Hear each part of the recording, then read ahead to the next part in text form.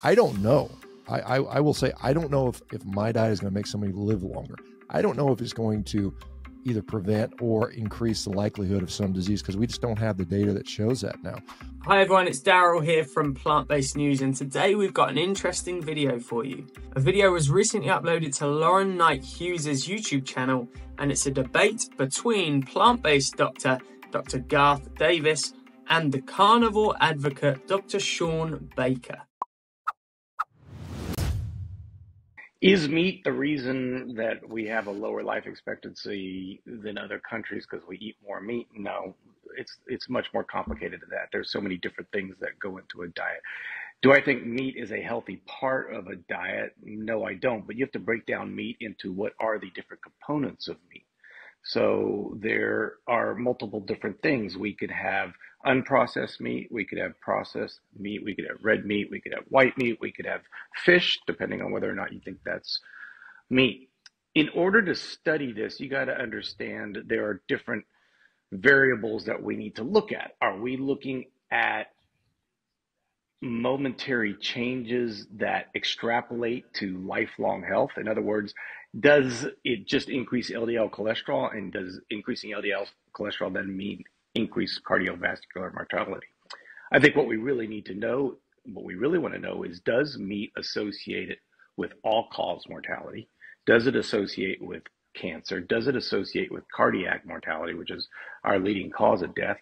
And are those associations good associations? In other words, is the research very strong for those? It was just a huge meta-analysis that was done a couple days ago.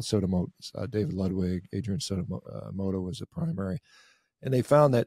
And again, I'm interested in a specific population. These are people that are on low carb diets, that aren't eating processed foods, that are eating a lot of meat.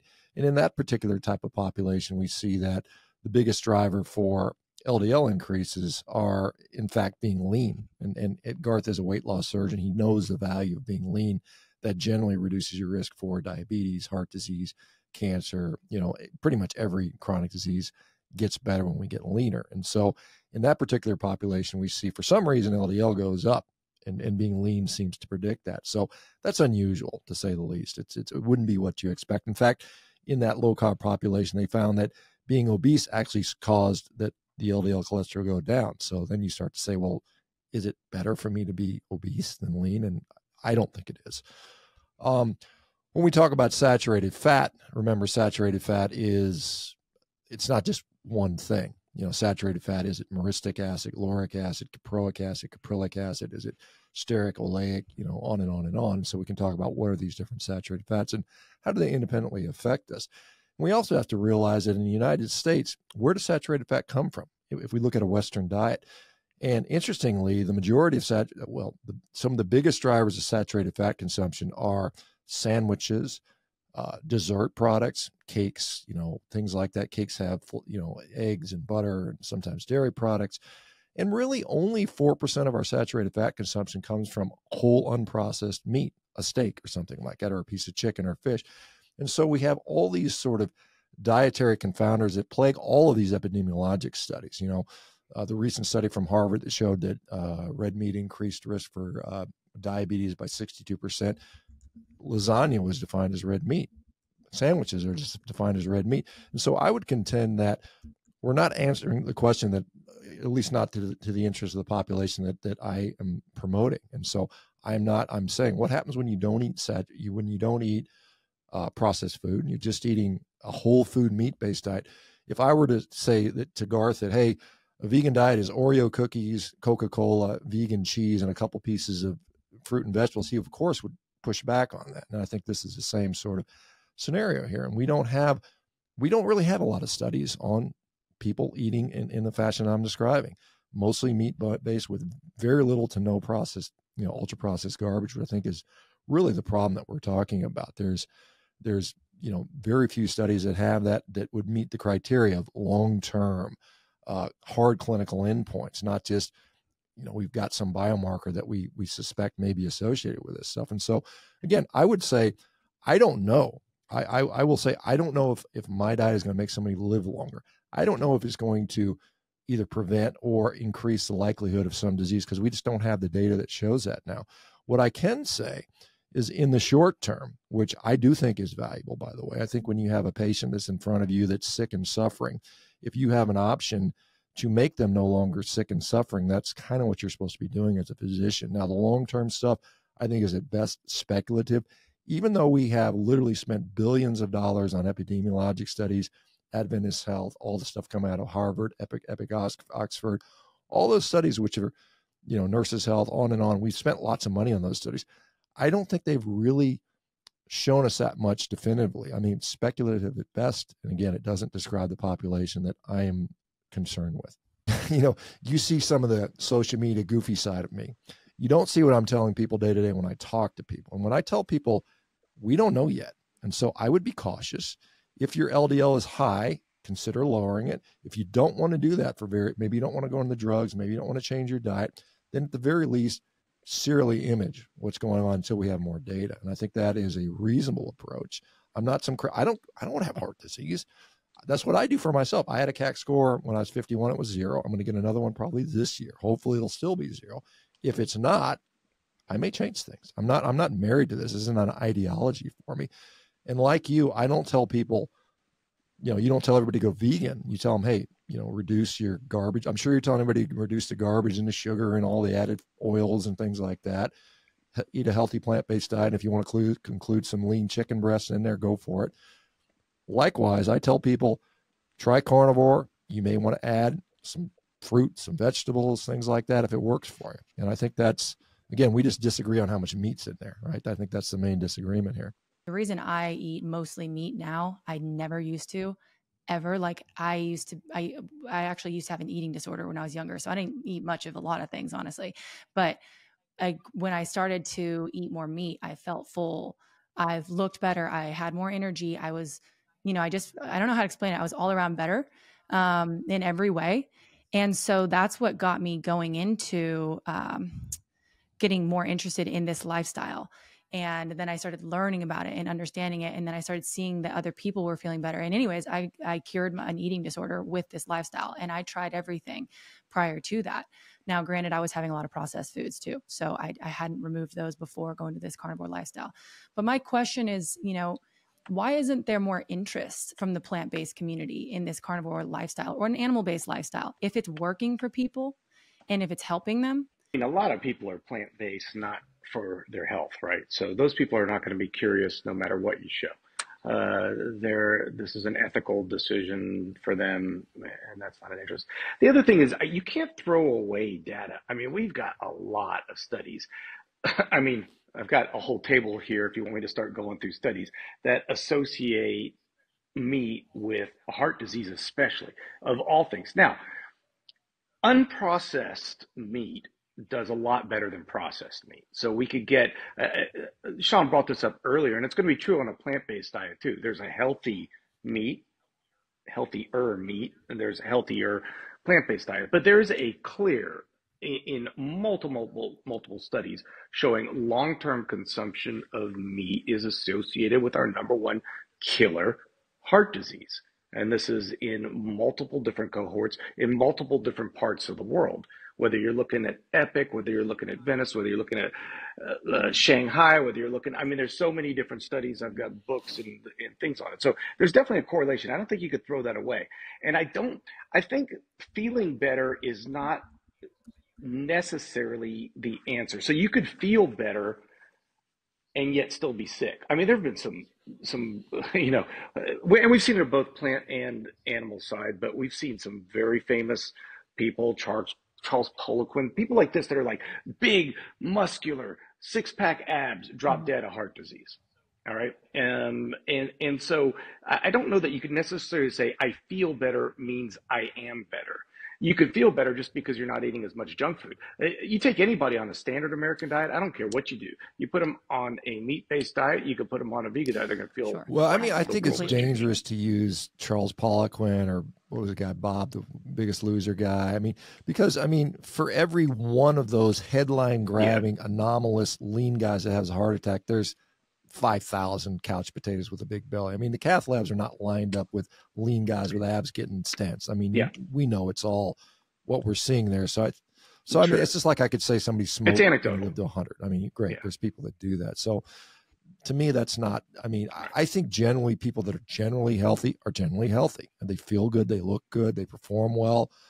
They don't have aches and pains. They're not depressed. I think that is a general sign of health. I think there's more support for plant-based in general. I think people think we're going to save the planet. We're going to save some cows. And I think there's some bias in that. You know, even in the dietary guidelines, they're starting to let that creep in. What do we think is better for the environment? And I think that's unfortunate, because I think nutrition should be nutrition, and there should not be some ethical bias to that, which I think unfortunately there is in many cases. If somebody wants to go on a better diet, I'm good. Whatever works for you at the end of the day, I'm happy to see people get healthy. It's not my mission to eat as many cows as possible. I'd like to see people be healthy, because we have a sick society, mental health as well, and nutrition clearly impacts that as well. And so when we have a sick society, it's just not fun. It's not fun to go to the grocery store and see everybody sick. I don't like to see that. I'm sure Garth feels the same way. Yeah, Garth, how do you feel about that? I see. I mean, every day I get food logs, right? Thousands and thousands of food logs, and you can't believe what people are eating on a daily basis. I read it and I'm grossed out. I have to like stop and be like, don't be judgmental. They're not where you're coming from. But it's hard, because you see what they're eating. You're just like, where do I even begin with this person? Like, we're having this nice little intricacies about what is the long-term study of sex. And I'm looking at a person who is eating ice cream, potato chips, cheeseburger with fries and a chocolate shake. It's a totally different scenario. And so I'm starting at a totally different standpoint with my patients. What are key processes? Look, and we didn't even get into this. We didn't even get into like the theory on my book was that I think we speak too much about protein. I don't think we speak enough about fiber. We didn't really get into fiber. I think people are fiber deficient. We're getting too much protein, not enough fiber. And that drives people to make bad food choices where they choose bacon because they think they need protein, or they avoid an apple because they think it has sugar in it. In fact, fruit and vegetables, the things I really want people eating, it gets maybe 4% of that funding. 30% of the funding goes to the food that then goes to feed the animals. And again, it's the food that goes to feed the animals that I don't think is the animals you want to eat, Shawn. These are the grain-fed animals. And so they're eating the cheap grains, the soys, the things like that.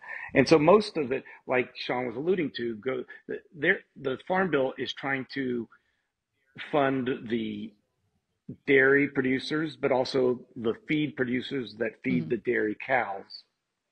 And so most of the funding doesn't go anywhere near the unprocessed foods. 1954, we peaked in our smoking. I think 45% of the population was smokers. It's now down to 14%.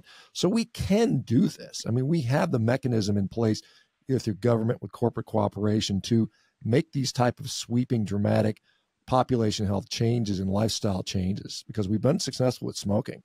So there's no reason we can't do it. It's just that obviously there's a lot of money involved. And when 95% of the people sitting on the U.S. dietary guidelines have industry funding ties, that's a real problem. I don't think the idea is that you're going to die without fiber, but you need fiber to be healthy. So without fiber, you are unhealthy.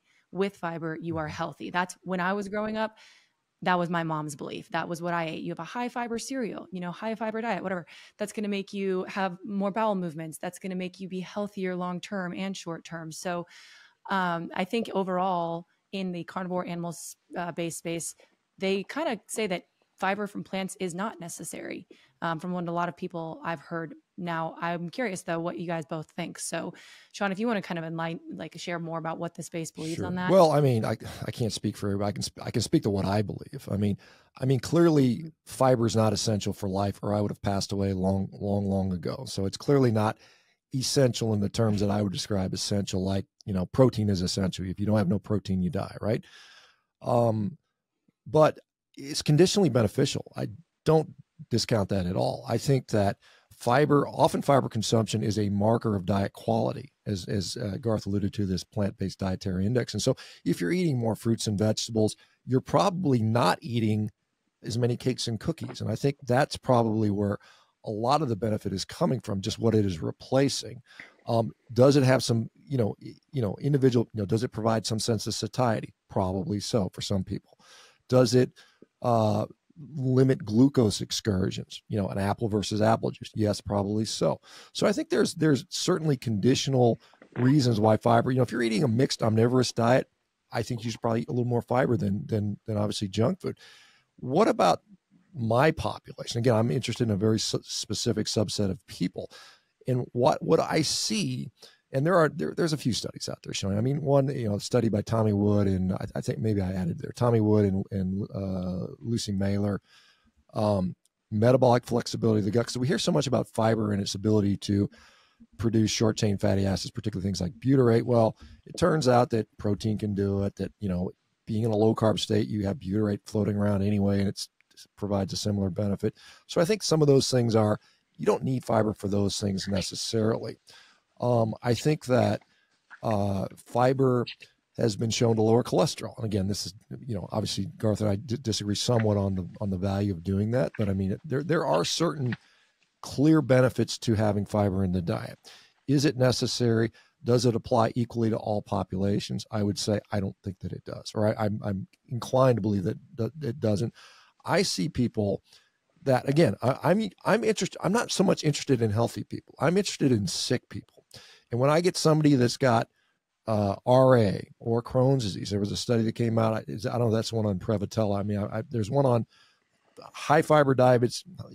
High fiber diet exacerbates Prevotella copri. I'm one of the species of, it's a weird microbiome. The microbiome stuff is so in its infancy. We don't really know what it does, but there is some indications in some people that more fiber actually makes conditions worse. And so when I see those people and they reduce the fiber or even sometimes to none, they get better. One, it tells me, well, it's not necessary. And two, it is conditionally beneficial to lower that. But I think in the general omnivorous population that maybe Garth is going to talk about, fiber has clearly been shown to be beneficial. I don't doubt that. But I think there are, when we're comparing apples to oranges and we've only studied apples and we've got very little data on the oranges, again, I will concede there is not a lot of studies on carnivore and these types of diets. That's why I wanted to get them done, because, I see a signal clinically every day that there are some benefits to maybe reducing fiber in some cases.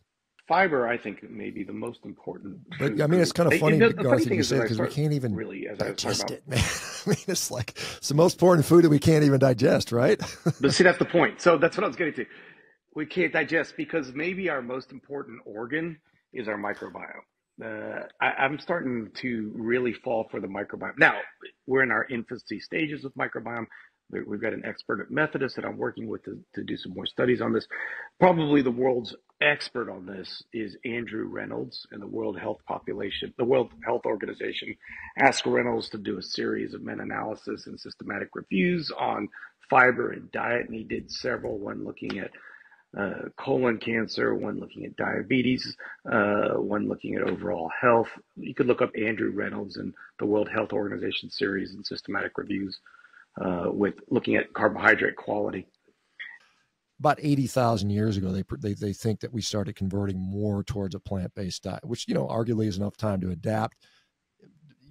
Obviously at some point we were primates in the trees eating lots of fruit, and then climate change led to the drying of the environment, and hominids had to have different strategies. And there were, Australopithecus, boisei, and robustus that tried to go vegan and they went extinct. And Homo sapiens sapien, which we are, ultimately survived. And so it's interesting. I don't have a time machine, but I mean, there's decent evidence that we.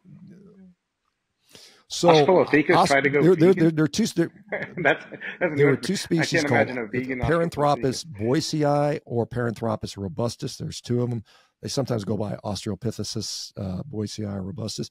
And you look at one was called the Nutcracker Man, and they had really strong, powerful jaws designed to chew through like twigs and whatever to get their nutrition. And they just went extinct because the environment would not support that sort of lifestyle long enough. I guess it just got too cold and dry eventually. So they went extinct, and guys that learned how to hunt kind of survived. So interesting. Yeah, it's interesting because there's a lot of people that have different views, right? They say there's the Australopithecus, but at the same time, there's Homo erectus. Like that, we weren't like one after Well, the other. We were two yeah, separate groups, they mingled same back and time, maybe forth and totally interbred. different Yeah, environments. we've all got some Neanderthal Intermingled, DNA. We've right? got Some of us have, Denisovan DNA. yeah. You got zero I have zero. Neanderthal? I got mine checked. I've got Zero. zero Oh, Neanderthal. really? I I have probably have. I've never zero had checked mine. I'm Neanderthal. probably like I 50% am, Neanderthal, probably. yeah.